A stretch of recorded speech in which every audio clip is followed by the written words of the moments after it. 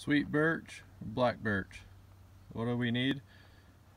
We need some identification books, and we'll go down and look around for a sweet birch. Here's some leaves of a small sweet birch tree.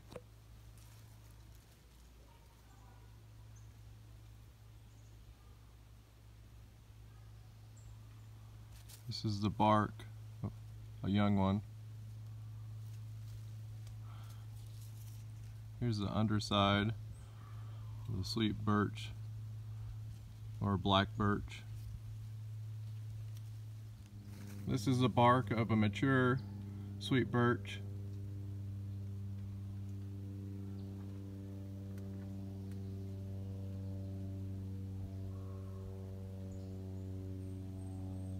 Here's another one. It's more mature.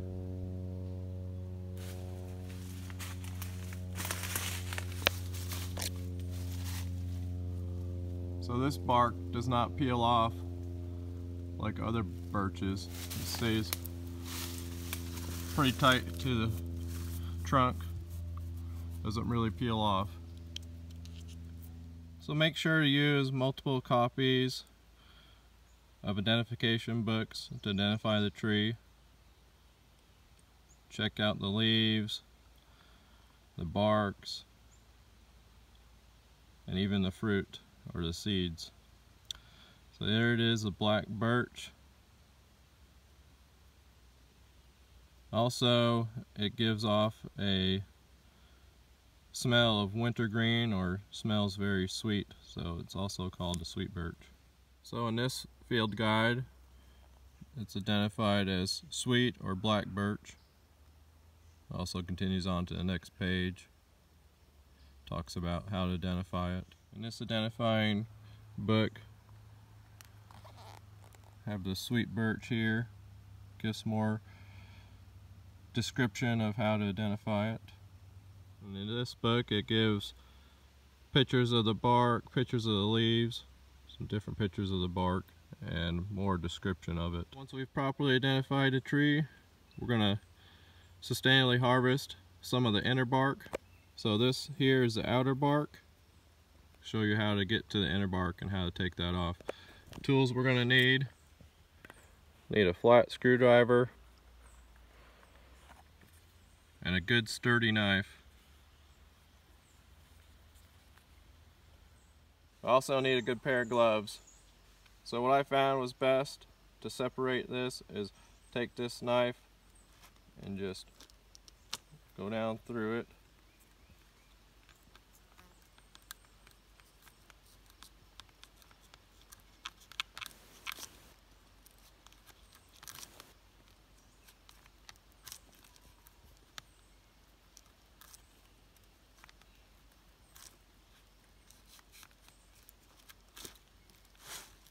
Alright, so now we've cut this all the way down through. We're going to take our screwdriver and start peeling it back.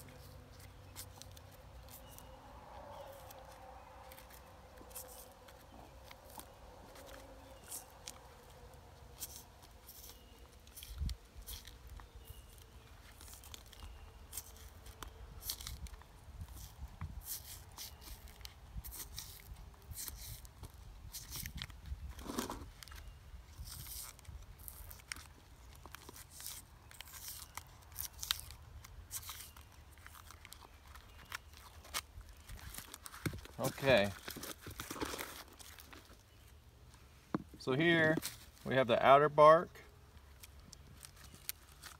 and here we have the inner bark. Here we have the heartwood of the tree. So you have the outer bark, the inner barks, and the heartwood of the tree. So we want to get the inner bark is what we're going to harvest. And you just keep going like that. Just keep peeling it. Sometimes you can't peel it all off, so you just use a knife a little bit to scrape it. So that's how you harvest it.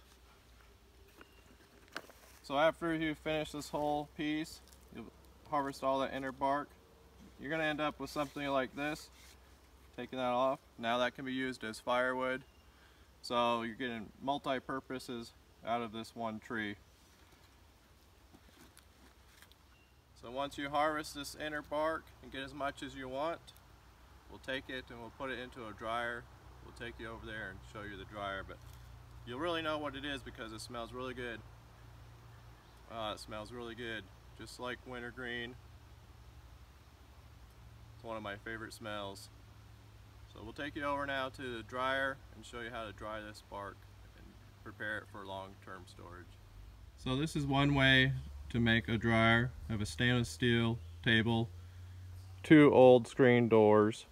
Works out really nice because there's enough height in there to get whatever herbs you want to put in there. This isn't the only way you can do it, but this is one way. And it's in a shaded spot where the air's flowing through. You got the breeze. You want to keep the sun away from the herbs so that it doesn't hurt the herbs as they dry. So this is in a warm, airy place outside that's going to help this bark dry. I do take the bark in at night so that the dew does not get on it. So this is in the morning. We're going to set this bark up and show you how it's done. Just going to start by flipping this over. Flip that over. And we have our bark all gathered up. We're going to lay it out to dry.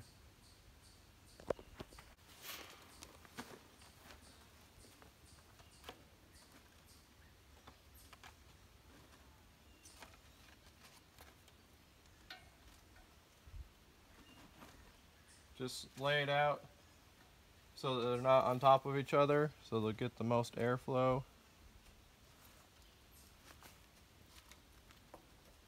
Help it dry faster, prevents mold.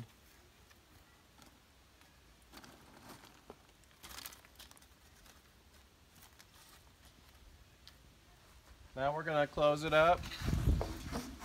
This will protect it from insects and debris getting in there. Also, it's high enough so you can stack all that in there. To dry it, you have to just watch how it dries. It may take several days or several weeks, depends on the humidity, depends on how much airflow there is. I do collect it every night so that the dew doesn't get on it, and make it moist again, and put it back out in the morning. Once the bark is dried out, you want to store it for long term. Use a glass half-gallon mason jar, then store that in a dry, cool, dark place, and that'll be able to store that sweet birch bark for long-term storage. Hope you've enjoyed this. Hope you've learned something about how to harvest a bark. Continue to learn. There's more to learn. Always continue to learn. Hope this helps you in your endeavors to collect some bark and to use it.